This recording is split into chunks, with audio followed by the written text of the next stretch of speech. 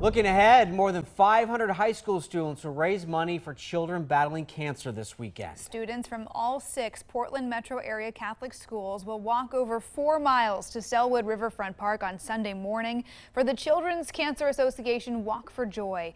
Jesuit has been organizing this fundraiser for more than 20 years and was joined by students from St. Mary's, Valley Catholic, Central Catholic, LaSalle, and De La Salle 5 years ago. The Children's Cancer Association provides chemo pals and music therapy for children undergoing cancer treatments at several local hospitals. Their work had a personal impact on senior Kate Harmon, whose brother was diagnosed with cancer several years ago. Started out when my brother got his chemo pal match, and his name was Kevin, and he was a kid in college who would come and hang out with my brother and play games and let my mom go home, take a break.